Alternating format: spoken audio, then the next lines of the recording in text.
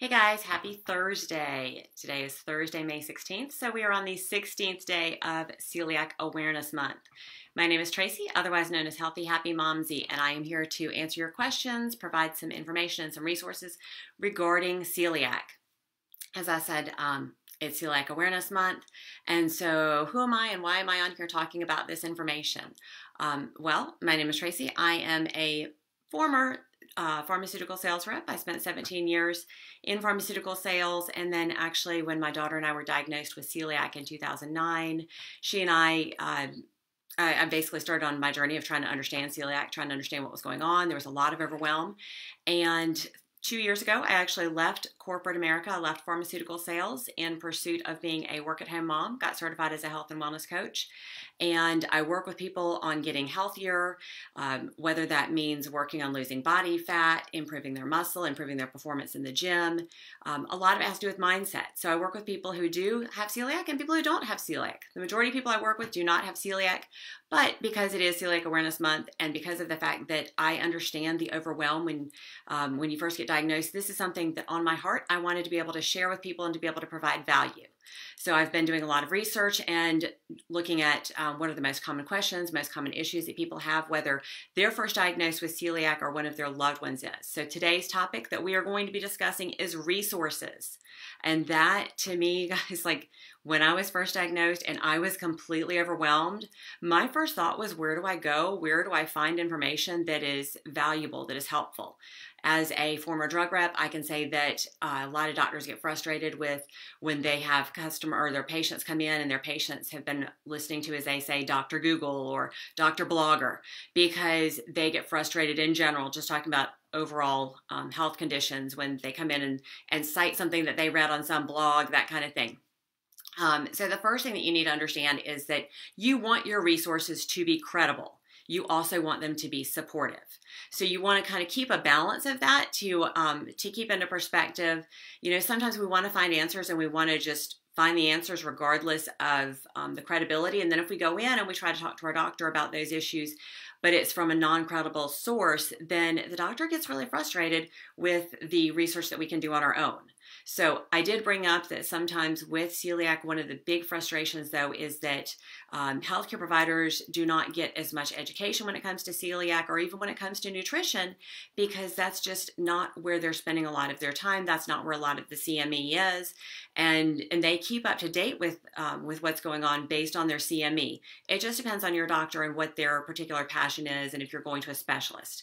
But it is important in between your doctor's visits and in general for you to take a big advocacy step and for you to own your own health, because your doctor isn't going to go home with you. They're not going to monitor what you're doing, and you're the one that needs to be able to live and provide for yourself on a daily basis. So how do you find those resources? Well, it's going to take some work. It's going to take some time.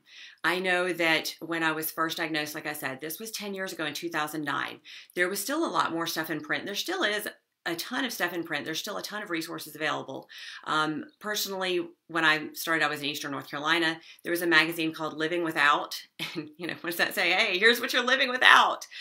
So it was very telling, but it was also kind of frustrating with the title of that magazine. But it was very helpful because there were some different articles in there. There was a lot of information that helped me to understand why my daughter was going gluten-free, because that was how our journey started, was finding out she was intolerant to gluten. And so trying to understand, what do I cook now? How do I substitute things? And I lived in rural North Carolina at the time where the resources were more limited than I live on the outskirts of Greensboro now, and I have a lot more resources available. Number one, it's 10 years later. Number two, I'm in a more metropolitan area. So what types of resources do you get? How do you find this information? How do you find what's credible? It's 2019. There's a ton of stuff on the web. There are a ton of bloggers. It's definitely a full mix of people. And, you know, people can just post whatever they want. So you do want to kind of look at that person's credentials. You want to see, do they know what they're talking about? Is what they're saying making sense? And is it connecting with other people, you know, other experts in the area? So you're going to spend some time doing some research. Like I said, there are some great bloggers out there. Gluten Dude is fantastic. When I first started, I think Gluten Free on a Shoestring was one of the bloggers that I found super helpful. But I was also kind of overwhelmed because Gluten Free on a Shoestring, she was much further along on her journey than I am. And she had already gotten to the point where she realized that all this processed stuff was going to cause some other issues. So she was teaching people how to deal with things on a lower budget, but lower budget means you spend more time prepping your food. It means you're not spending $7 on a box of cookies because they're marked gluten-free and there's like a third of the cookies in there as a regular box of cookies. So she had already kind of gone through that journey, but I didn't know that. I did, however, over the last several years, I've seen tons of groups pop up on Facebook. And I actually manage a group on Facebook called Positive Celiac and Gluten-Free Support.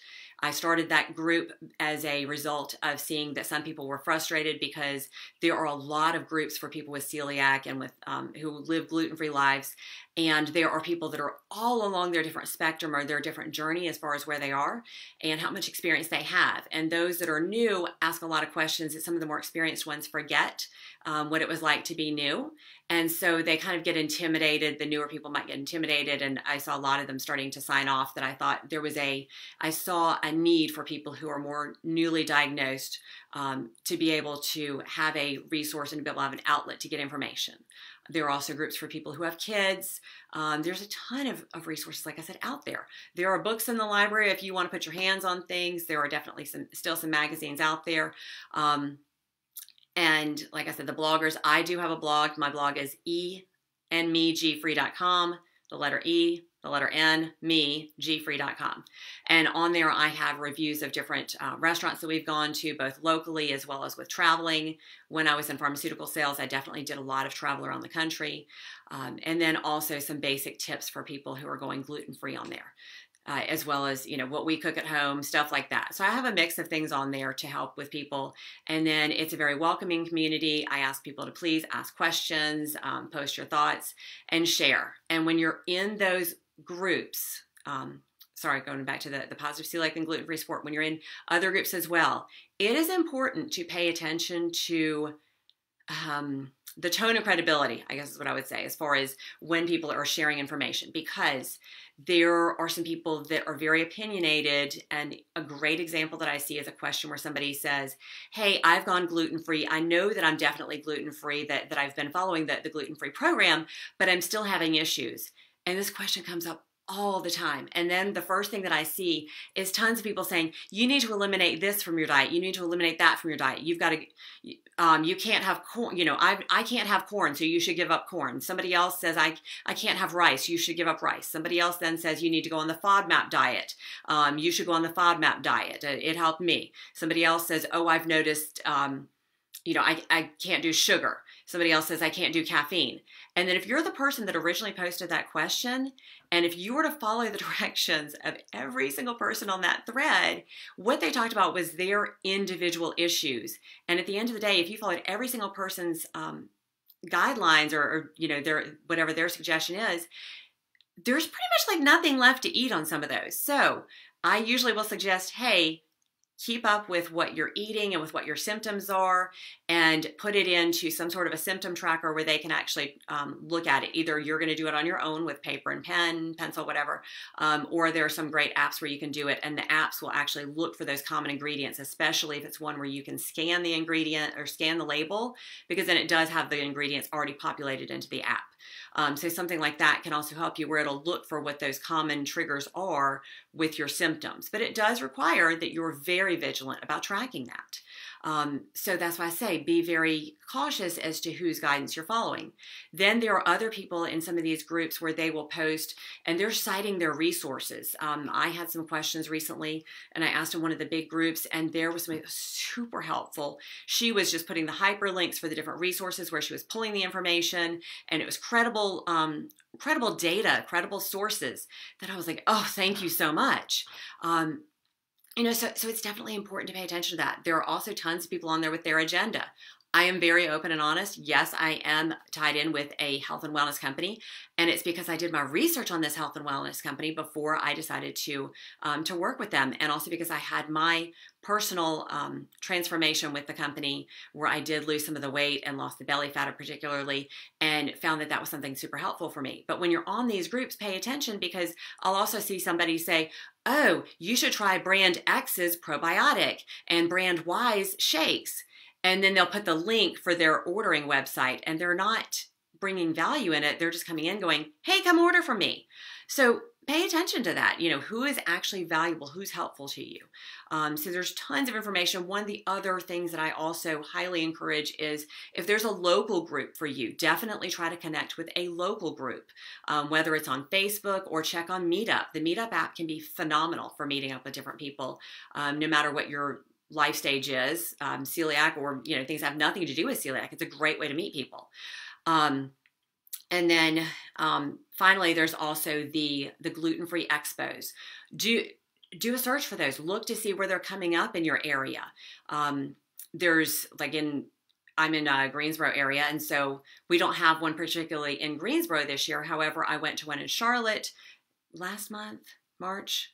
I'm so confused on my months right now because we're on like the home stretch of school getting out.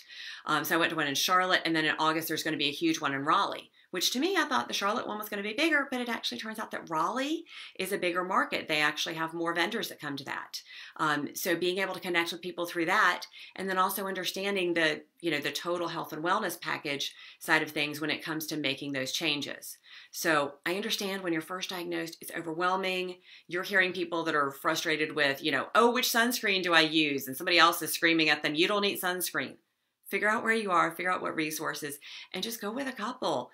Figure out what feels like home to you. And don't completely rely on one source or one group or one blogger. Because if you do, then you're going to be getting just their perspective on things. And you do want to get a mix because of the fact that there are different people in different stages of this. So anyway, tons of resources out there. Definitely do your Google search. Look up also. There's also some controversy, I'll say this, around like the Celiac Foundation website, some of the other ones that have, and this comes with any big group or affiliation where they're paying their bills, and maybe are they tied in with some organizations that that maybe don't have your best interest at heart. So so keep that in mind too, as far as what their underlying cause is, or their underlying funding for those organizations. University of Chicago actually has a great celiac website. They've got great information on there. There are several different celiac specific organizations where you can look. Finally, what are we going to cover tomorrow? I did ask in one of the groups, I asked for what are some of the concerns and some of the issues and questions that you have.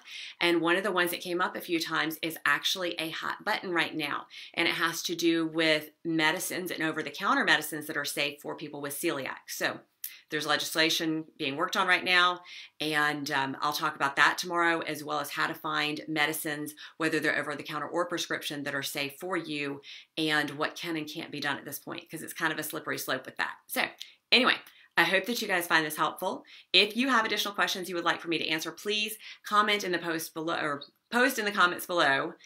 Share this with others that you think that could benefit from this.